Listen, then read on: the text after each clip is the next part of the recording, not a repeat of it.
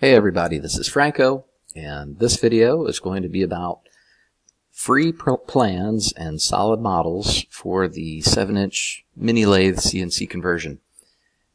If you've been watching my channel, you've seen several other videos about this. I've actually been selling these kits for a while. I've sold quite a few of them, and thank you to all of you that bought one from me. But I'm not going to be selling them anymore because it just takes too much of my free time to keep up with all of that. So I won't be doing that as a business anymore.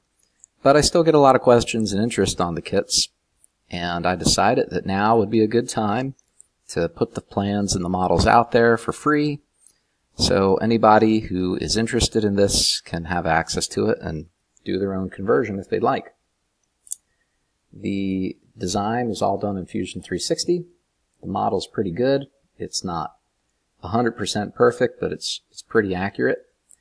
And what you're going to find in the description is a link to something that looks like this. If you follow the hyperlink in the description, it'll take you to this 3D preview that you can view in a web browser, and it's explodable. So if you click on this icon right here and slide the bar, you can explode the model, and you can zoom in, and you can look at each individual thing and see how it all fits together. And I think that will be really helpful if you decide you want to work through this and take this on as a project. So that'll be in the description of this video. The other thing that will be in the description is a hyperlink to a Dropbox location that has all of the solid models and drawings located in it. So if you follow that, you'll be able to view the drawings, which are pretty good, and you'll also be able to get the associated solid model. Most of the drawings, if I can click on example, most of the drawings have the raw material specified in them, like this part is made out of a piece of tubing that I purchased from McMaster Car, and it's specified here in the notes. The other pieces that are just made out of bar stock or billet stock, I actually give this the size of the raw material that I use. And if I can find an example, I'll show you what I'm talking about. That's not a good example. Here we go. So this was made out of 3.5 by 3/4. So that will make it a little bit easier for you to find your raw material. That'll save you some time. Other questions that I get often are about the ball screws. So there are drawings for the ball screws, and they're spelled out pretty quickly, or spelled out fairly clearly. The ball screws I purchased from this gentleman right here. This is his email address, and I'll put this in the description of the video also. This is eBay seller Linear Motion 2008. He's a pretty big seller of ball screws on eBay. You probably have seen his listings if you've been searching for those types of things.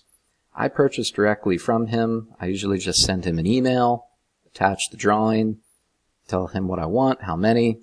He sends me a quote. I tell him it's cool, and then he sends me a PayPal invoice. I've never had any troubles with him. He usually ships the items, within a week or two, and I've purchased a lot of ball screws from him. On the few occasions where I have had a problem, he has sent me replacements and hasn't really given me any issues about it. So I found him to be a pretty good and honest person to do business with. All right, the other thing that I get questions about all the time are the ball screw covers. Where to buy those? Those come from eBay, from a seller called 22 New Century. And this is what you want to search for, this item right here.